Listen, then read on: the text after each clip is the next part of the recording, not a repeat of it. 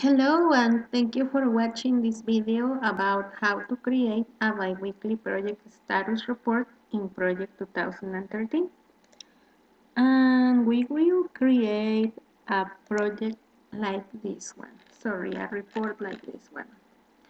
We will have a header, we will have a timeline view, a brief summary, the completed task, activities in progress, upcoming milestones, and updates to the risk log and the issue log. And in the next video, we will have this same report but work in Excel. Okay, but this time we will work with project only. So let's get started first.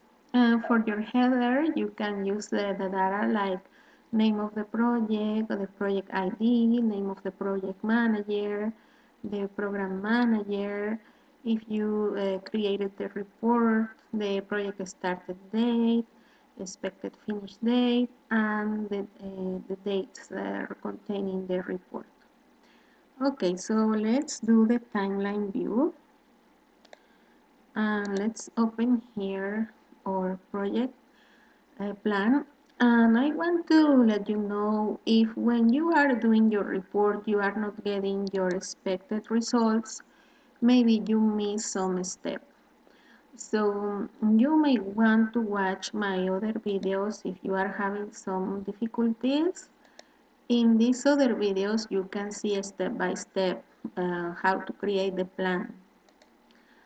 And this last one is very important, how to create a stoplight view, because in here I explain how I created the graphic indicators that are the smiling faces that we will use in the report. So let's work with the timeline view. So click in view and timeline. So your timeline will come empty. So you have to double click anywhere in the timeline and then click in format, click in existing task. And here people usually only put the milestones. So you select your milestones and click OK. You can select other tags, but maybe will be over too much in your timeline. Okay, so just click again in format, and then we will copy this timeline, and for presentation. So let's open here our Word and just right click and paste. So here a good thing is that you can edit here your timeline. If you need to do some last minute changes, you can do it if you copy paste instead of taking a screenshot. So let's do the completed task. So let's go again. Let's take out the timeline and we will apply a filter, view, filter, completed task, and then go to tables and cost. Okay, so here we will basically just take a screenshot of these results.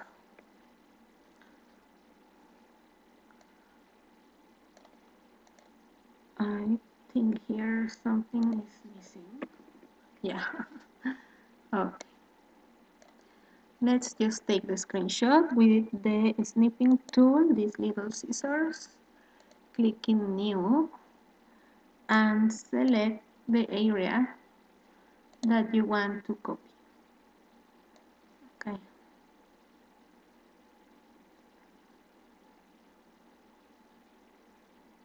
Okay.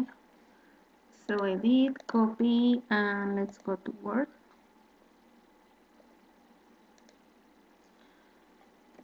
And just click in paste. It's too big. Let's do it a little smaller. More. Okay, like that. Now activities in progress.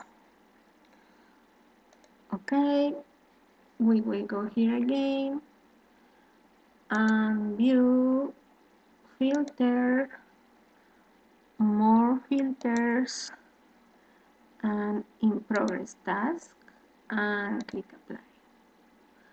And again we will take a screenshot, new, and select.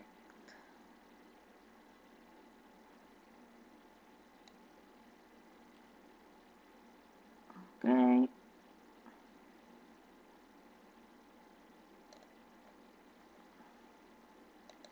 copy,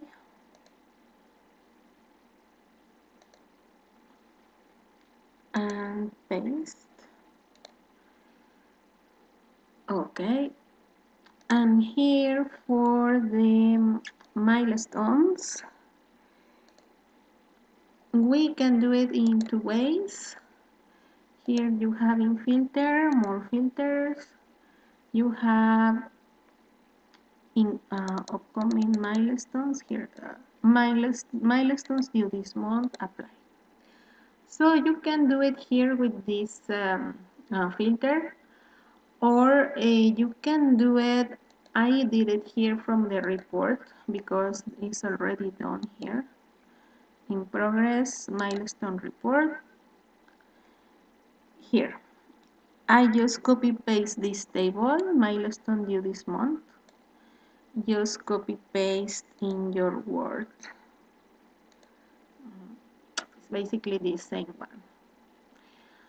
And next, if you have your risk log, if you have any update to your risk log and to your issue log, you can just add it in your report. For your issue log, if you don't have, you can just create a new one. If you want to use my same template, you can just come here to my website, website, and then click in resources. And then here you have the risk log, and you have the issue log. Or you can use Google, another one that if you want to use a different one, there are many here in Google. So you can create your own issue log, or as I say, you can just copy paste from mine. And basically that's how you can do the report using project. And that's it. In the next video we will use Excel, so don't miss the next video, and thank you for watching.